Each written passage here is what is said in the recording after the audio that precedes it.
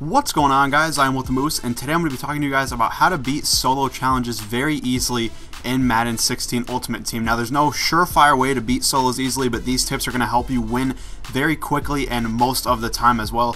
Obviously, in solos, you guys don't really want to be in there for too long. You don't want to be messing around, throwing up streaks every single play, and don't want to be scoring every play. You want to milk the clock as much as you can, and I'm going to tell you guys exactly how to do that in this video. So first up, we have get a fast running back. You guys are going to see here, Dre Archer, 64 overall running back. You get him for playing the first game of the NFL journey, so definitely play that. It's against the Patriots, kind of recreating Super Bowl 49, that situation. But get this Dre Archer. He has 96 speed along with 95 excel, 92 agility, and 94 juke move. He is a monster in solo challenges, run with outside runs, all this kind of stuff. And I'll break down some run plays that you guys can use later on. But Dre Archer, a great running back to use starting off. But honestly, any fast running back will do. They don't have to be 96 speed. 92 speed's fine. 93, something like that. But I would recommend above 90 speed to play in solos, and you'll be very set to go. The next tip that I have is going to help you milk the clock a lot. I would say set your solos to accelerated clock. So once you hit ready on this screen, you're going to be taken to the next screen, which will give you a few options to do with your play call, with your clock, stuff like that. So you can do whatever you want with all this other stuff, but with play clock or an Excel clock and play clock remaining, you want to keep Excel clock on. Sometimes it'll be switched off, sometimes it'll be on, but at like 25 seconds or something. You want to make sure that's on 10 seconds. That's going to give you the least amount of time in the game. That's going to make sure whenever the computer runs a play, the play clock is going to drop down to 10 seconds, and so is the game clock when the clock is running. So definitely do that. And also, once you're in the game, make sure you click LB or L1 on PS4 twice, and you'll turn on chew clock, and that'll really milk the clock a lot, and you'll get out of solos extremely quickly. The third tip I have is actually giving you guys some tips on what run plays to run, because I know some people don't exactly know which ones are the best.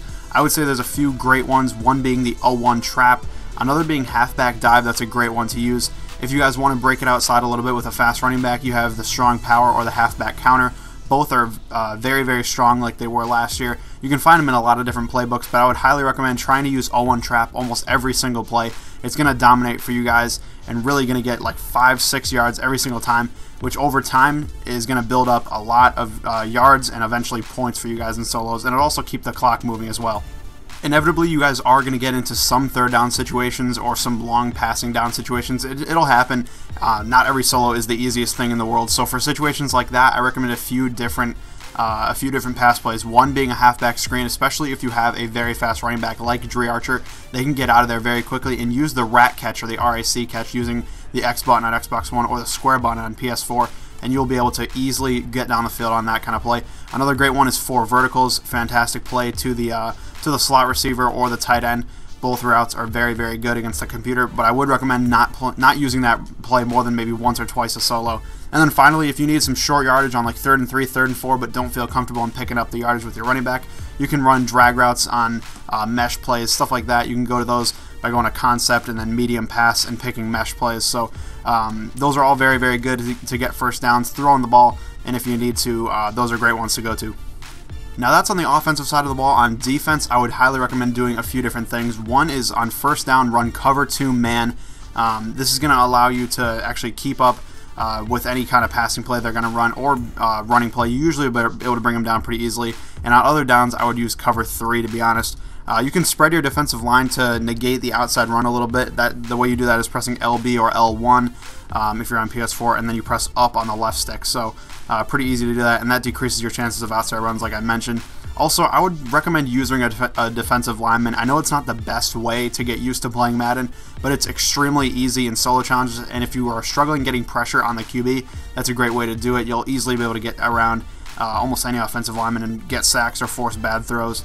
And I would say using a linebacker or safety is kind of pointless, to be honest, because a lot of the time the computer does not even throw to a receiver if you're covering him with your user. User picks in solos are very, very rare, so I highly recommend using a defensive lineman in solo challenges. Finally, the last tip I have, at least for gameplay, is try to score touchdowns, but take field goals if necessary. It's really no big deal to take a field goal on a solo. You don't need to go for it on 4th and 5 from the 5-yard line. You don't need to do that. Field goals are just fine in solos. As long as you're burning the clock, you're going to be good. The computer's not great at scoring TDs. They will get some field goals here and there, but they really aren't going to score very many touchdowns. So I highly recommend kicking field goals when you have the opportunity, despite the urge, the temptation to go for a TD. take your field goal if you need to, and you'll be good to go in solos. So that will do it for my tips on how to beat solo challenges easily. It pretty much boils down to milking the clock as much as possible and running the ball until you cannot do so. If you guys can run a ball the entire game, you know, run 10 run plays, win the game like that, you could probably get out of a solo in 5 to 10 minutes, and you'll be getting your coins, and you'll be moving up very, very quickly. So hopefully you guys did enjoy. If you did, please leave a like down below, and if it helped you out and you did some better stuff in some solo challenges, let me know in the comments down below. But thank you guys for watching, and I'll see you later.